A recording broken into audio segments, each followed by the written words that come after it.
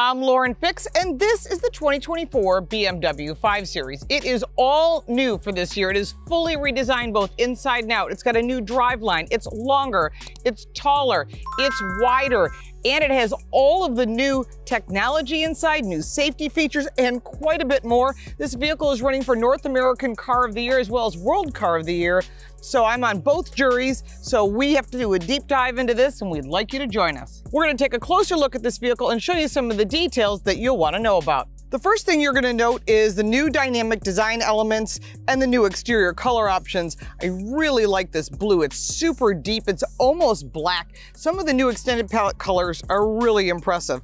It's also available with the M Sport package, which includes M wheels, Shadowline exterior trim, M Sport brakes, and M Sport steering wheel. You can also get the kidney beans illuminated, which I think is pretty cool. You'll also note the new BMW LED lights that are adaptive, really crystal clear, and makes for better night vision. The 19-inch alloy wheels are standard. Our test vehicle rides on all-season Continental tires, and it has blue BMW M brakes. There is also the optional 21-inch wheels that has additional other designs available. I do like this wheel. It's called BMW Individual, but there are other wheel choices as well. The new BMW 5 Series is 3.4 inches longer, 1.3 inches wider, and 1.4 inches taller. That increases the wheelbase by 0.8 or almost 1 inch, which improves the legroom for the second row. Coming around to the back of the 530i is it's a little bit more updated. You've got your dual exhaust, really nice and super clean, and they took away some of the heavier lines to make it more modern and sporty. Let's take a quick look at the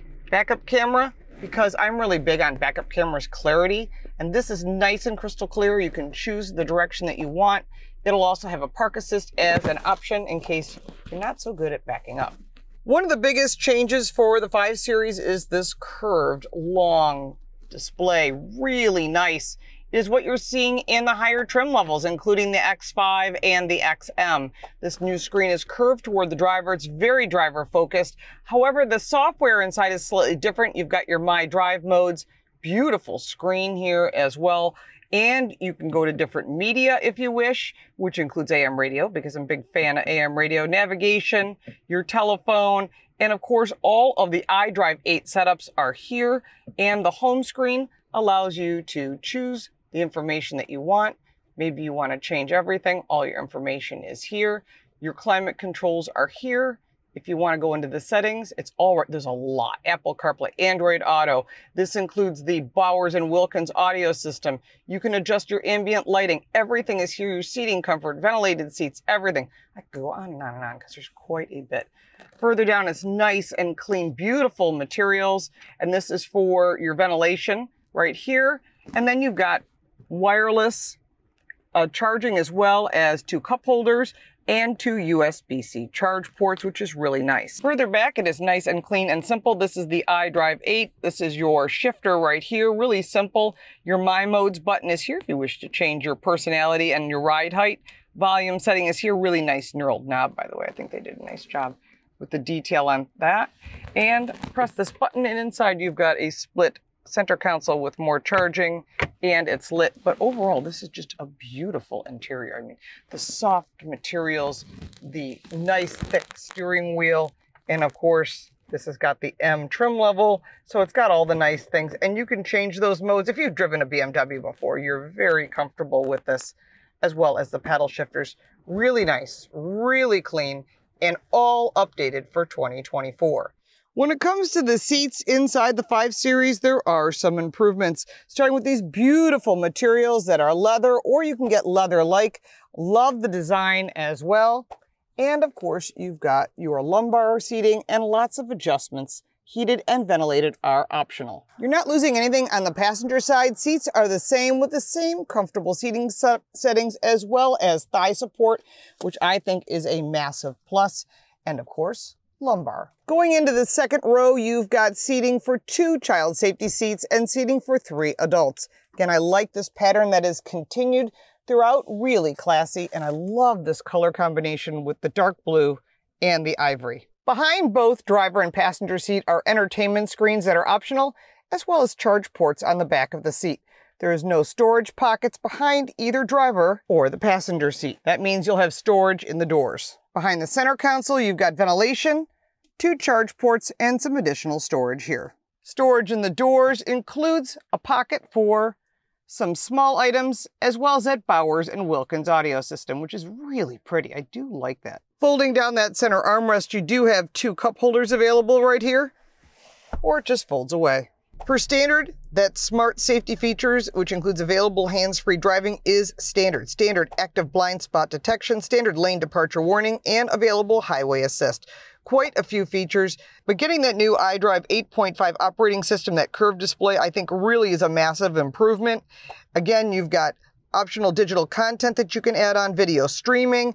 For the kids in the back, you've got the entertainment. You've got touchscreen controls, available full glass Sky Lounge roof panels, which would be much more than just a glass roof, plus your MyDrive modes of personal, efficient, or sport.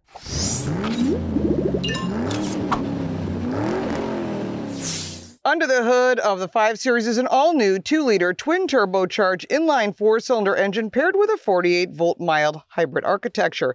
That's on all the 530i and 530 xDrive vehicles with 255 horsepower, 295 pound-feet of torque.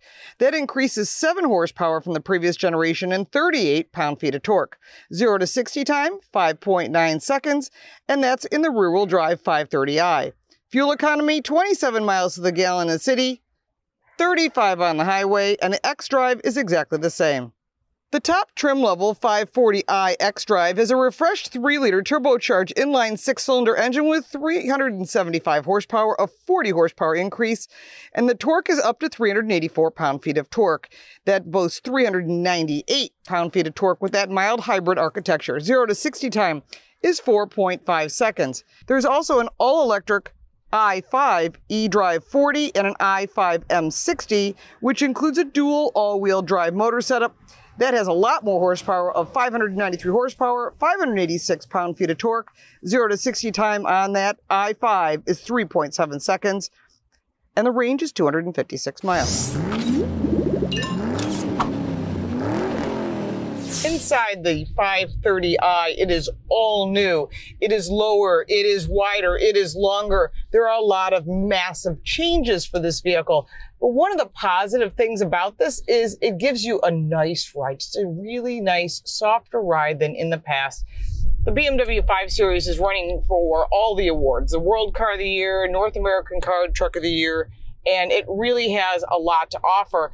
And this is a very highly competitive set. Cars are still very popular, though a lot of people think that they're not because SUVs have taken over. BMW is a driver's machine. It's always been about performance, driving experience, and buying this vehicle and getting delivery at the performance driving school is a really smart choice. You'll get to see what the vehicle is capable of. And of course, there are other trim levels, including that M Series, but this is the entry-level vehicle. It is the 530i, and it is still a really popular vehicle.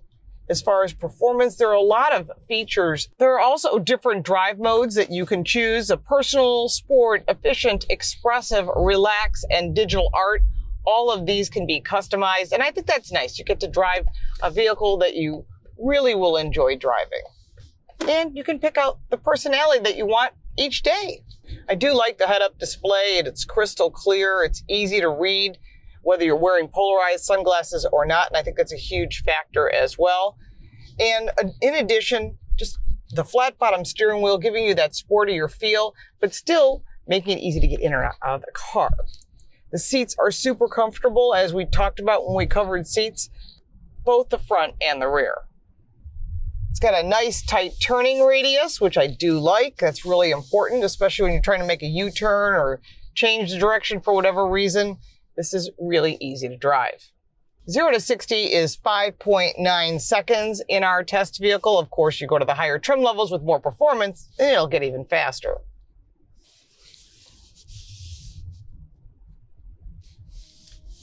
That is a nice tight turning radius, let me tell you, and really important. When it comes to cargo space for the 530, there is 18.4 cubic feet of storage, and it splits 40-20-40 for the back seats, which gives you some additional room. The all-new 2024 BMW 5 Series has a ton of great improvements. Pricing starts at $57,000. Of course, you can go up to the xDrive, which will cost more. You can go into the M Series, or you can purchase the i5, which is the all-electric version, which we'll be reviewing separately.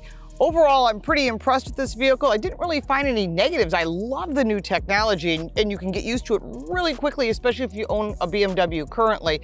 There are some competitors in this category from Lexus and, of course, Mercedes and Audi, but overall, I'm really impressed with what they're offering. And remember, if you do purchase a 5 Series, you can take delivery at the Spartansburg location, get a factory tour, as well as learning to drive this vehicle on their performance driving school, which could be pretty cool. If you have any additional questions, you can put them down in the comments below. I'll be happy to answer them. If you got value from this video, make sure to like and subscribe. Share this video with your friends. If you want to support our channel, you can buy me a cup of coffee. The link for that is down in the description with my website, social media, the book, and the podcast. Thank you so much for watching, and we'll look forward to seeing you next time.